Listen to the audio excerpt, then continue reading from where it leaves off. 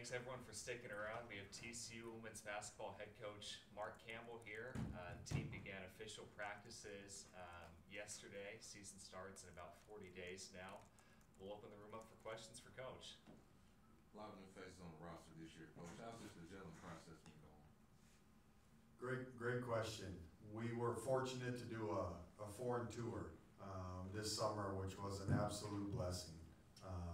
As we have 6 portal kids and 6 returners, 2 freshmen, and a new staff, so that opportunity couldn't have come at a better time. And so this summer we got a 2-week training camp, and then we got to go play 3 games, and so that speeds the process up of where you're normally at this time of the year.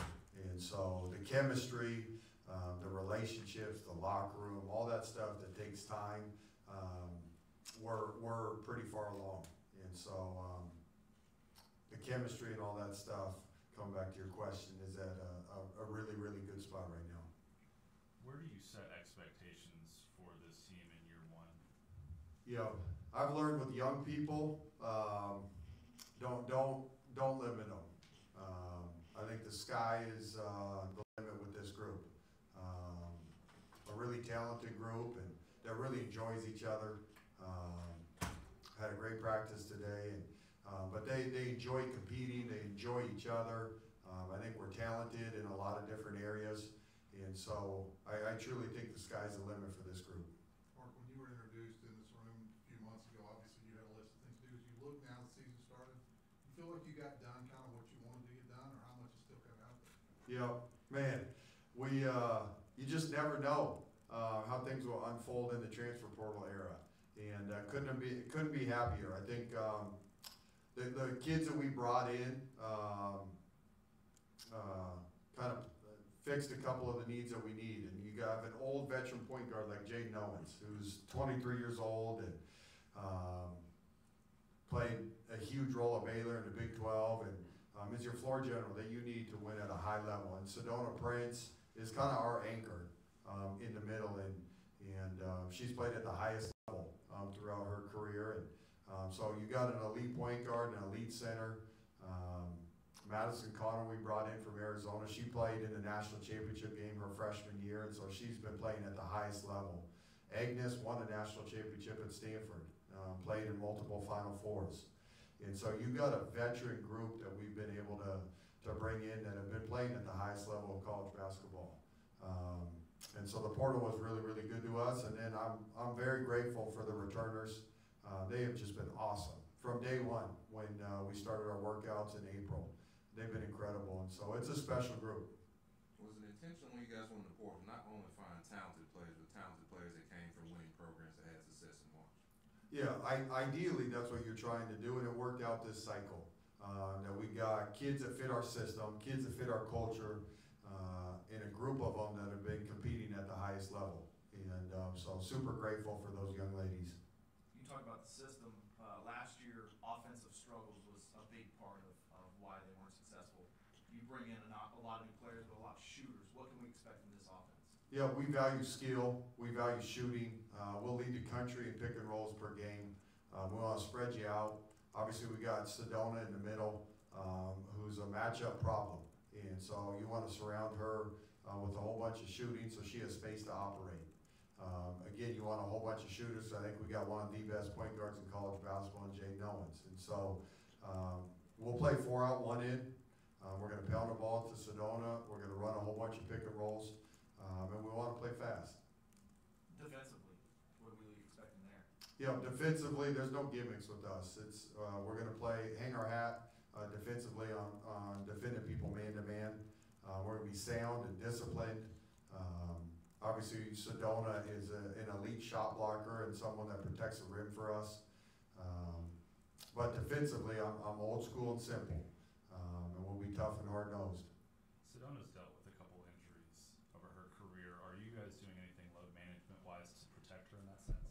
Yeah, I mean, the resources that are here are incredible. Our training staff's been amazing. Our strength coach Taylor has been incredible with Sedona, and so Sedona's kind of been on her own plan in regards to managing her body and workload and what she needs each week. And making sure we're preparing her right for the season. And so she's as healthy as she's ever been. I would say she's in the best shape she's probably ever been, and she's incredibly focused and locked in. This is her last season and her last go-around, and couldn't be happier for where she's at right now, 40 days before the season starts. Looking at the schedule, very front-loaded with home games. Was that by design to get the crowd involved in this new era of women's basketball here? Yeah, majority of the schedule's done a year in advance, so you kind of take the schedule, and there was a couple games we were able to play with a little bit, but majority of that thing was done.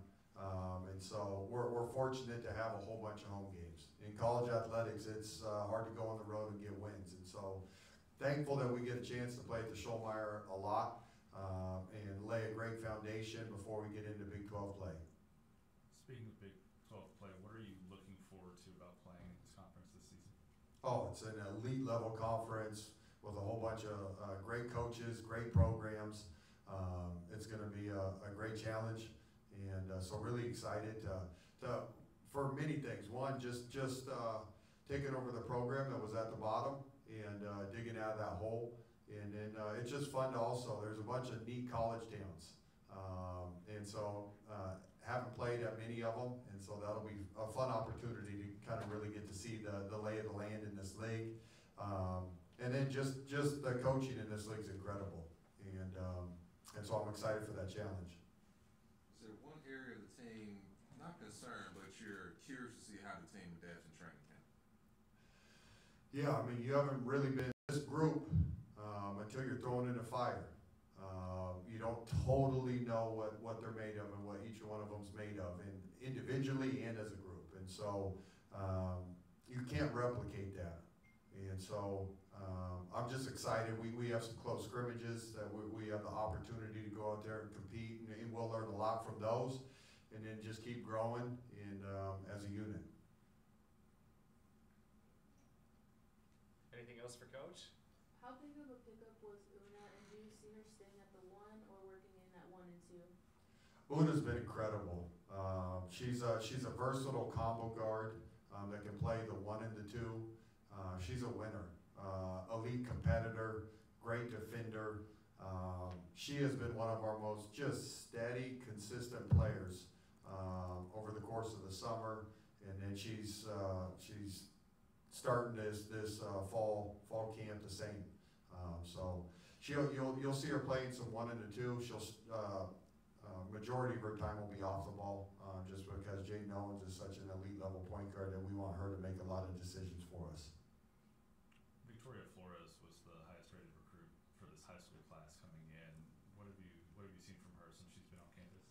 She's been incredible. It's a big jump to go from high school to the Big 12, and Vic has attacked this thing. Incredibly mature for a freshman. Has an elite work ethic. When I left practice, she was in there getting shots up at the end of practice, which she does every day. She's one of the last kids to leave the gym. She loves it. She's always working on her craft. She's an incredible leader. And what she's doing right now and over the course of summer, in her first couple practices, for a kid, she hasn't played a game in a year and a half. So she has been incredible and is going to have an important role with our team this season. So Mark, what did you think of this Texas summer after being in Oregon? I wasn't used to this heat. This heat was a little different. Right now it's beautiful though. I don't know about you guys, the evenings and the mornings are amazing. I love sitting on my back porch and in the mornings and in the evenings, and right now it's perfect. I love it. Summer was a little hot. For all of us. Yes. Doesn't deter you from throwing on the hoodie though. No, I mean the air. So here's the deal in Texas. I bring a hoodie everywhere because it's 105 degrees when you go outside, and then you go inside a building for lunch or something, and the air conditioning's freezing. So I like carrying my hoodie around everywhere. So it's like two extremes. And I thought maybe it was the first couple places I go, I thought the air conditioning was maybe just a little high for that building, and I realized that's everywhere. This room especially. Any final questions for Coach? All right, thank you all for being here.